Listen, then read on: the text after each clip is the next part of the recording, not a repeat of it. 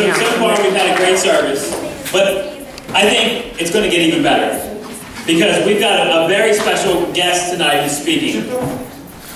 We have a very special guest who's speaking, and guys, I want you to give him all of your attention, just like you would me, just like you would anybody else that's up here speaking. You know, it's not the easiest thing in the world, and many of you guys think it might be really easy to be up here and to speak, but you know, how much time, I don't know that you understand how much time goes into preparing something for up here.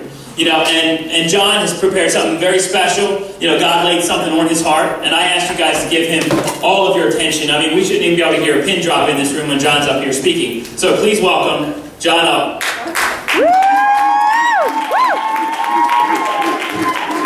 And listen, this is the first time, I don't know if you guys know this, but John, God has called John to be a youth pastor someday, and I believe he's going to be a youth pastor. So this is his very first, I think this is his very first opportunity up here in front.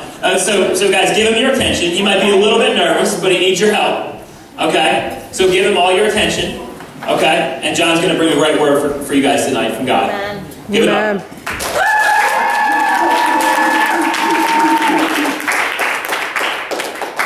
One Sunday morning, a young man walked into this really stuck-up church where all the men wore suits, all the women wore dresses, and they thought they were better than everyone else. So everyone was staring at this dude because he was wearing this raggedy old t-shirt and messed up jeans, had mud and paint all over him.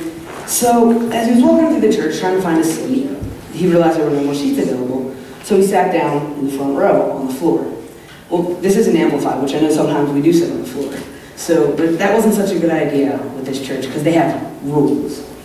So everyone was thinking, what is this guy doing? I mean, who sits up front on the floor of church?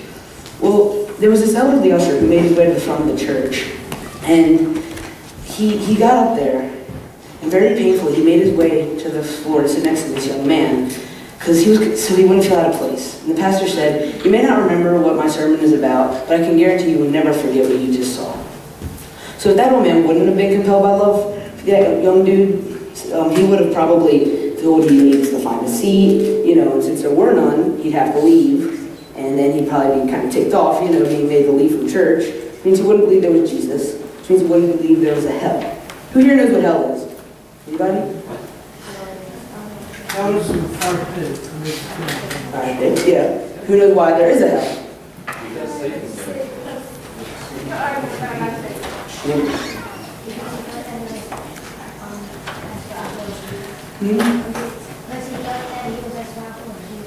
That's why he's there.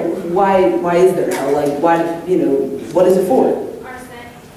Yeah, for people to sin. But what a lot of people don't know is it wasn't originally made for that reason. In Matthew 25:41, as Jesus was sitting on the Mount of Olives, it's not literally Mount of Olives, God, like a mountain of olives. It's not that, it's just the name of it. So as he's sitting on the Mount of Olives, speaking to his disciples, he said, "Then he'll say to those on his left, 'Depart from me, you who are cursed, in the eternal fire prepared for the devil and his angels.'"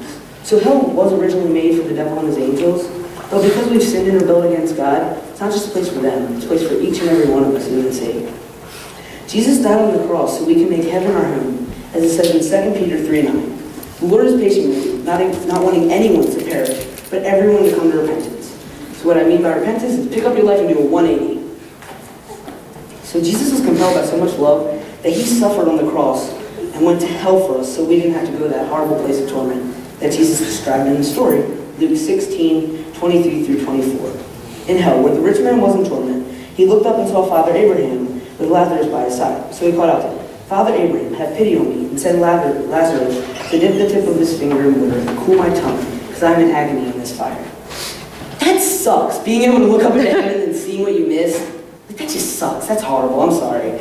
That's the worst torment probably in hell to me. So in Revelation 1:18, Jesus says, "I am the living one. I was dead, and behold, I am alive forever and ever, and I hold the keys to death and hell." As Kenny comes up, I know my sermon's a little short, but that's all I got. So as Kenny comes up, I'll just be, a few more minutes. So, but because of what Jesus did on the cross, we don't have to go to hell and have eternal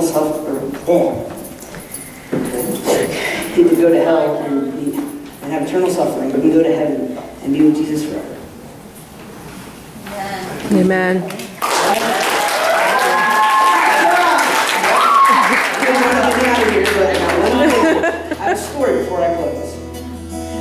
ago, a pastor was ministering on the street with a young man. The young man said to him, "Pastor, I think your sermons need to be deeper." If that was me, I'd be like, "Okay, cool, good for you.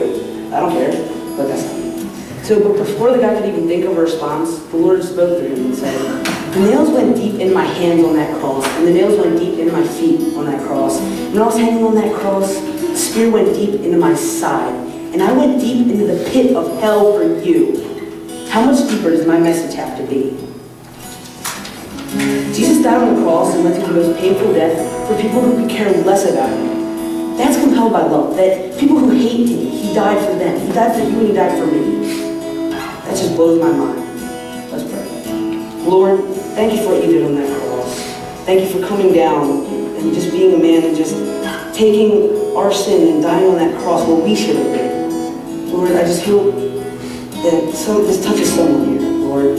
They realize what Jesus did for them on that cross. Amen. So, Jesus gave up his right to be right on that cross. When he came down from heaven to earth as a man, when he was the most powerful creature in the world in heaven. But then he came down to be below nothing, just a man. Because that's how much he loves you guys.